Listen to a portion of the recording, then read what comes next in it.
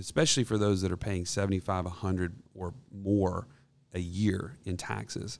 We have specific strategies that can reduce that 40 and 50%. So what would you do with an extra 50 grand this year if you didn't have to give it to the IRS?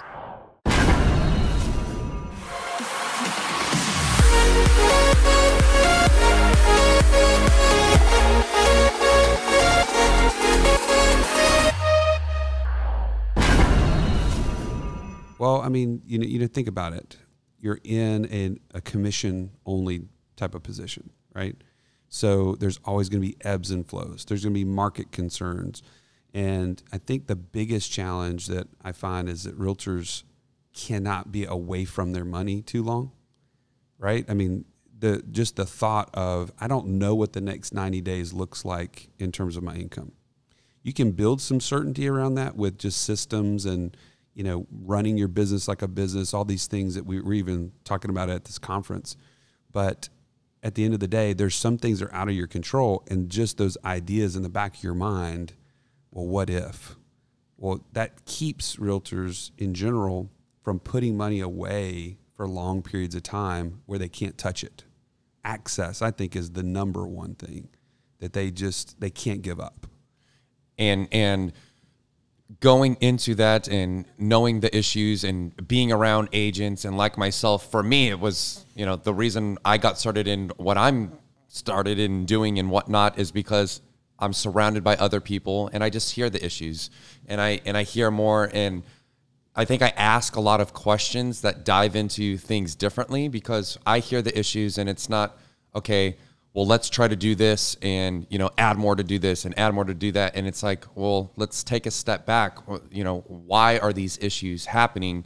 And for me, I think that a lot of the issues, not just in the real estate industry, but in any industry, a lot of the reason why issues continue down this path is because everybody's just allowing them to do so. And so that's, I'm assuming, why you've created Wealth Without Wall Street, to go ahead and attack the issues head on and say, hey, look, I don't know of anybody else out there that is, you know, putting this in writing of, here are the issues, this is what needs to happen in order to fix them. And sometimes you have to think a little bit differently and do things a little bit differently than everybody else, because if you're continually trying to just do everything that everybody else is doing, usually the issues don't fix themselves. So tell us about Wealth Without Wall Street, how it started, where it's, you know, where it started from and where it's at currently. Yeah. So I think just going along with what you're saying, I mean, the herd mentality is powerful. I mean, I don't think anybody can question that. It doesn't matter what industry you're in, what, you know, phase of life you're in. There's always a herd that's doing something and people want to be a part of it. It's just a natural inclination. But at the same time, the whole idea that if you want different results, you can't expect to do the same thing everybody else is doing and have different results. That's kind of insanity, you know, at the end of the day. Continue doing the same thing, but expect it to do something different. And so I think what Wealth Without Wall Street is really born out of is that people are curious that there's got to be a different way, because they see so many people going down one path and there's just not a lot of results at the end of it. I don't know. I mean, is that something you resonate with? Like, definitely. You see people, they've spent their whole lives potentially saving, putting money away, working, and they don't seem to be getting ahead. And why is that, do you think? Well, I think that there's a lot of factors. I mean, there's probably more than we could cover in one interview, but that's usually what I say on every single episode. But I think there's a mindset that we've all been kind of given, and I blame it on Wall Street. I don't mean to villainize them, but they're just really good at getting us to do what they want us to do, right? So if I could sum it up, Wall Street wants you to give them your money for as long as you'll let them hold on to it, but make sure that you're taking all the risk. I mean, that's how I would sum it up. And the government has an arm in that, because they're incentivizing us to put money away for long periods of time, saying that it's to our benefit from a tax standpoint. You know, like, oh, you don't have to pay tax on it today, so that's a benefit to you. Well, if you really stop and think about it, why? Why is that a benefit to me? Because I expect to be in a lower tax bracket when I'm in my 60s. So that's telling me that I should be planning on making a lot less than I am today, or the tax brackets are not going to change. And neither of those things are really good, right? One, I don't really plan on making less. That's kind of a counterintuitive. Yeah, definitely. And then secondly, tax rates are always changing. I mean, think about like even just in the last year or two, there's been all these tax cut changes and stuff. It just depends on who's in the White House, and really doesn't matter which side it is. There's always going to be changes. We can't control it. So why would we do that? I liken it to somebody sitting. You know, we're talking real estate. You're sitting at the closing table, and somebody passes you the mortgage note. They say, "Hey, just go ahead and sign here. We're going to have this $300,000 mortgage, and it's going to be payable over 30 years, and blah, blah. And by the way, here's the rate." And you look down, and it says TBD percent. What are the chances that you're going to sign a document like that? You're not. You're not going to do that, right? You're not going to do that. But that's exactly what we do with so many of these things that the government and the Wall Street have put together, is that we've said, you know what, just tell me later how much I owe you. That's ludicrous, right? But that's what they've taught us to do, saying it's to our benefit. So anyway, that's just a couple of examples of what I think is really holding us back, standing in our way of really creating wealth, is that we're abdicating that to somebody else, and we've bought it hook, line, and sinker. So I don't know, does that help? Yeah, definitely. So for somebody to get out of their comfort zone, to say, hey, look, this is what I'm being told as far as what I should be doing with my money, and this is what I'm comfortable with. What's one step that somebody should do in order to say, hey, at least let me explore what else is out there. Let me look into what my other options are, because for the longest time, I didn't even know there were other options. Yeah, I still think there's so few people that know that there's something out there that's different, right? An alternative. What would be some of those alternatives? They're curious, Yeah. So what we would, first of all, I would say, is that you have to really question that mindset, right? Do I feel like I've been told that I can't manage my own money, right? People think that I have to give it up to somebody else. Like Wall Street has taught us, I need to give this up to them because they're smarter than me, or I didn't have the training that they have, or fill in the blank. But reality is, I mean, we've all seen it, right? You know this guy, you went to college with him maybe, and then all of a sudden the next month he's a financial advisor. I mean, realistically, how much more does that guy know than you? He doesn't. No. He's been trained by one of these big firms, and it's been like 2 weeks, and now he's out there beating the streets trying to sell you. That's not an expert. That's not somebody who has like this incredible way to build you wealth overnight. He's just a salesperson who's been trained by a financial institution. So I think, one, you have to question that. Okay, why wouldn't I be able to take back control of my finances and make decisions with my money that are actually wise? So that's a big first step in my mind. So for somebody that's coming to you and they're saying, hey, look, we listened to this podcast, right? Mm-hmm. We know that there's other options. We don't know exactly what those are. What would you say is, just as an overarching theme that you're seeing across your clients, is something that a lot of them have done that you're advising to do a different way? Okay. So number one, I think the biggest things are like qualified plans. So 401ks, IRAs, SEP IRAs are big in real estate. People are always talking about, oh, I got my SEP IRA, because they're trying to save taxes today. But again, what they're doing with that is they're putting money away that they can't touch until they're 59 and a half. Okay. So again, what happens if the market downturns? I have to go and get that money, and I have to get penalized and taxed on it then. That's like a triple whammy. And that happened in 2008, 2009, 2010. A lot of my realtor friends had these SEP IRAs ahead of time, and they were forced to go get the money because the market downturned so bad. So they got all this double, triple whammy, and they have nothing to show for it now, right? That is a terrible position to be in. And so we want to start saving in places that we can get access to, have liquidity, but yet it's still going to be growing at a decent rate. Okay, so what's the alternative? Okay, Joey, that sounds good. Don't do SEP IRA. A checking account is not going to make you wealthy. True or true? Very true. The banks have made sure to pay us the least amount of money for our money. 0.01% is pretty much going rate right now.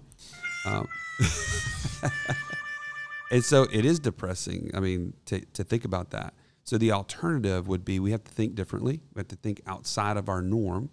And one of the pillars, we talk about the 5 pillars of Wealth Without Wall Street, and we can get into those a little bit later if you want to. But one of those... Yeah, you can talk about all 5. Okay.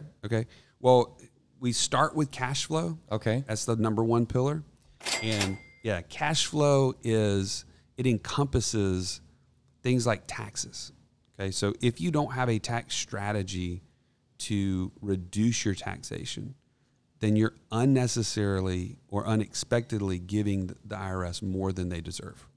I'm not saying that you should not pay taxes. You should pay the amount that you're supposed to and use the tax code to your benefit. So we have very specific tax type of strategies that will help you reduce that. In many cases, especially for those that are paying 75, 100 or more a year in taxes, we have specific strategies that can reduce that 40 and 50%.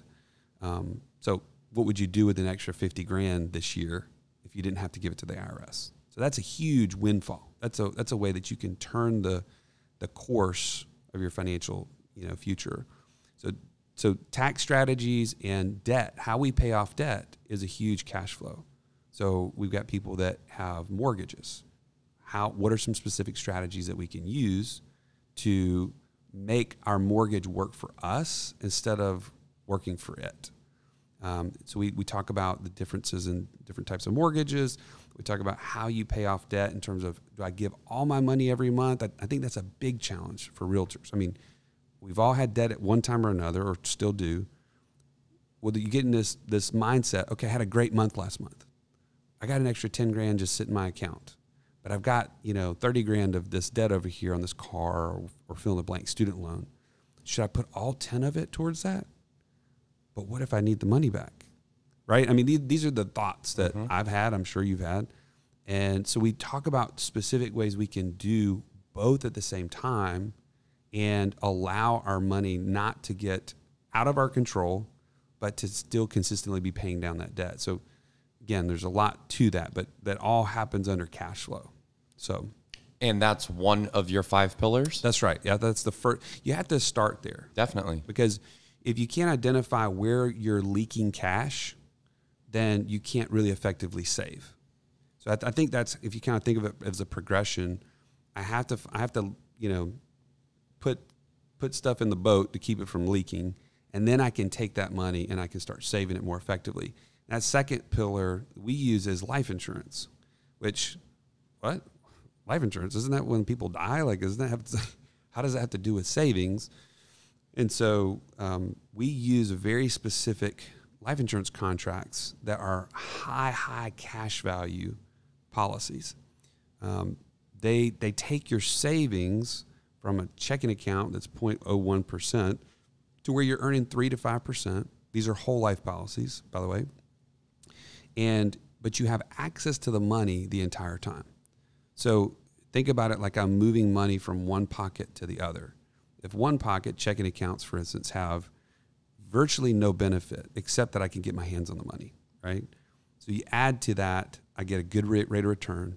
It's growing tax-free, which we want to reduce taxes at all possible. It's one of the biggest eroders of wealth, right? If I can do that and then at the same time be able to leverage that money, which there's a lot more strategies behind that. I'm sure that I don't want to bore everybody on that. But if you can leverage the money in that policy to then create passive income, that's where we're getting to, like, the end goal of working with Wealth Without Wall Street is not just to have a policy. That policy is there to capture your cash flow and give you some additional benefits. Obviously, there's also a death benefit that comes with it. That kind of is like the cherry on top. But But we want to be able to leverage that cash to then build passive income today that will help us reduce risk. I mean, as realtors, you are on a hamster wheel every single month, right? I actively have to go and produce that next listing, that next sale, that next buyer, or I have a 30 to 60 to 90 day cycle where I'm not going to have a payday at the end of it. So how do we ever get to a point to where I'm not constantly on the hamster wheel? You have to start reducing your active income, or replacing, I shouldn't say reducing, replacing your active income with passive income. So that, hey, if I need $10,000 a month to live on, and I'm actively producing that $10,000 through my efforts, if I can add $500 a month on this rental property, or $500 a month on this private loan that I did, or whatever, then I'm that much closer to where I'm reducing my overall like requirement every single month, and I'm getting closer to financial freedom. And we're going to go into some of the resources that people listening could, reach out to you and get more information. Because I know that there's somebody listening right now that's saying, hey, what you're saying sounds great, but it sounds like a different language. Like, is the radio in English right now, or what is exactly going on? So, well, people aren't seeing your head cocked to the left, like a puppy. You're looking at me like, really, Joey? Okay. So we're going to definitely make sure that we provide those resources for people. But before we go into resources and how people can contact you, I think that there's a lot of stereotypes surrounding the real estate industry, and specifically to the actual realtor themselves. What are some of the stereotypes that you see that are out there that working with agents, is just drastically opposite of what the reality is? I'm not 100% sure if I'm answering your question, so stop me if I'm going the wrong way. But I think one of the things that why I'm passionate about helping realtors is that they are naturally so focused on helping others. And somebody actually mentioned this at the conference yesterday, is that they are actively trying to solve everybody else's problems, and yet they have a major problem of dealing with their own finances and their own future that they won't slow down to handle. So the stereotype is that they don't work enough. They're out there doing all these crazy things, but reality is, no, the reason they're doing all these things and going to conferences and doing so much is because they truly want to help you, and they're just going. They're not the people that are, sleeping in all day and at the bar 24/7, right, which would be, a stereotype. The reason that I think a lot of people see agents in a bad light is because they don't know exactly what's going on. The agent is not saying, hey, this is what we're doing and how it helps you. They're just going to the end of the story. And I think that a great story, any story, has a beginning and a middle and an end. And if you only are telling one piece of that story, that's where these stereotypes, kind of come in. And that's where the agent needs to say, hey, look, this is what I'm doing, and it's obviously getting worse. And if I continue to just work, do all these different things, then the narrative isn't going to change. I think that what you're talking about when it comes to, hey, look, we just have to think things differently. What you've been told not necessarily is wrong, but there are other options. Those options may work for you. They may not, but there's options, and something could be to your benefit, but you have to open up your mind and you need to take a step back. It's phenomenal to put your clients first 24/7. That's great. I'm not saying don't put your clients first. Right. But you have to make sure that your finances are in line too. I think, I tell agents all the time, you're telling somebody at the listing table that the best investment and probably the biggest investment you're going to make is in this purchase, yet most agents don't have their own finances in check. Would you agree with that? Absolutely. In fact, I would give a quick analogy. This actually happened the other day. I was at the Masters and meeting a guy for the first time, so I'm just getting to know him. And he's in employee benefits. So he's telling me all about, man, I'm going to these companies, and if they won't work with me on like a wellness program for their employees, then I can't see any way to work with them, you know? I mean, and as he's telling me about all these things, like, you know, helping people with their weight loss, helping them, you know, get their health in check and all this stuff, he's smoking like multiple cigarettes, drinking, and he's severely overweight. And I'm thinking, wait a minute, why would I be taking advice from you on wellness, right? Like, you're not the picture of health and wellness right now.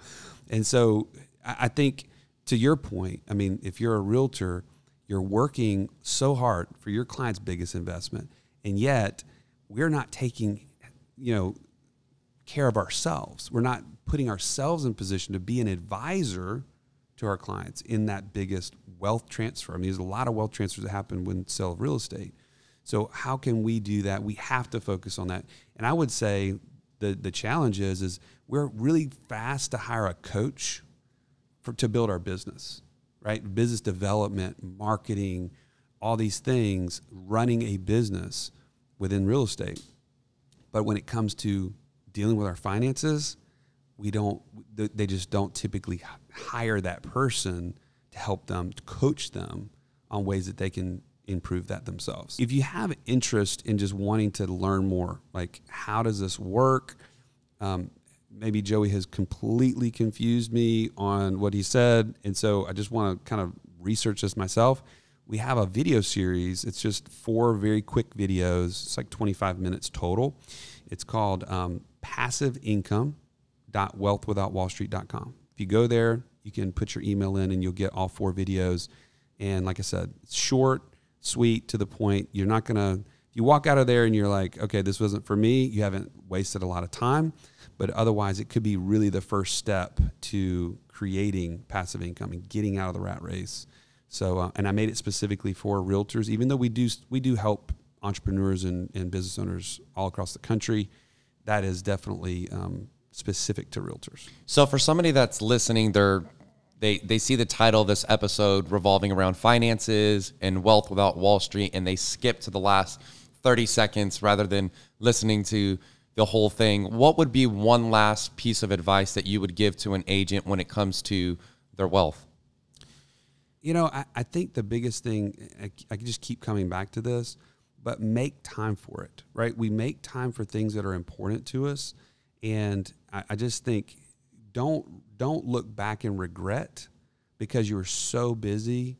I mean, I put it in the same boat as like your family. Like, I have 5 little girls, and I constantly think there's always something that can get in the way of me spending time with them, right? There's always, I mean, as a business owner myself, as having been in the mortgage industry, there's always the next pre-approval application. There's always the next buyer I could show. There's always this, that, and the other. But you're never going to get that time back when it comes to your family. And those girls rely on me, not just for a paycheck, not just for the food on the table, but for the emotional strength and the investment of time that is going to shape their lives for the rest of their lives. Like, that's a weighty thing to me. And my wife, the same thing, right? Our marriage is dependent on me making it a priority. It's not going to do it itself. And so I would say the same thing for finances is you have to put it as a priority as you're planning your week. Where are you investing the time to educate yourself and put yourself in position to have a different result? And so anyways, you can do that very easily by taking in content like this podcast, like our podcast. You're going to consistently learn even just on your drive in. So make it a priority, start making small changes, adjustments. And of course I'd love to help if I can. Sweet. So one more time, can you reiterate exactly where people can find more information? Yeah. wealthwithoutwallstreet.com has our podcast, has a lot of resources on there. You can actually download the videos I mentioned before at passiveincome.wealthwithoutwallstreet. You can even set up a free call with us on the website there. There's a call to action. And so, yeah, that's the easiest way to get us. We're on Facebook and Instagram and Twitter and all that stuff too. Wealth Without Wall Street, Facebook, Instagram, Twitter. Check them out at their website. Also go to passiveincome.wealthwithoutwallstreet. Yeah, we made it as long as possible. So Sweet. Awesome. Well, thank you again. I know your time is valuable, so I appreciate you coming over here and sitting next to the water with me. Oh, it's beautiful. Absolutely. Thanks Sweet. for having me on. Thank you. Awesome. Hey everybody, this is Jonathan Hawkins. Thank you so much for staying until the very end of this podcast. I definitely appreciate it. As always, make sure to reach out to me via social media at Jonathan Hawkins Official. Send me a comment, shoot me a DM. If you have any questions, you can also comment below. Thank you so much. Don't forget to subscribe below. And remember, who you hire truly matters.